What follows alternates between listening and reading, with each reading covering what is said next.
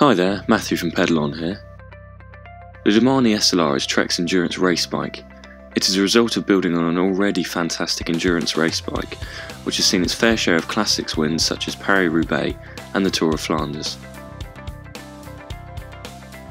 The Domane SLR comes with Trek endurance geometry, offering a fit which is suitable for a wide range of riders looking for a sporting but comfortable riding position.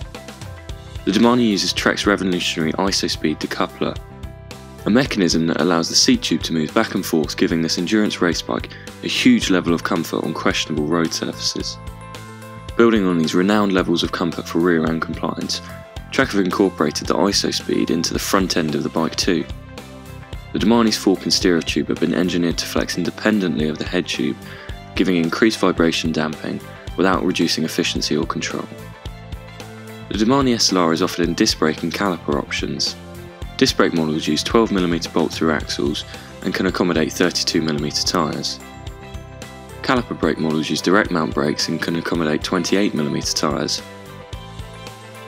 Both versions include hidden mudguard mounts, meaning you can ride the Domane in ultimate comfort all day, whatever the weather. All Domane SLR models are equipped with the Bontrager ISO-core handlebar, which have incorporated a thermoplastic elastomer within the bar to reduce on high-frequency vibrations that the fork cannot catch.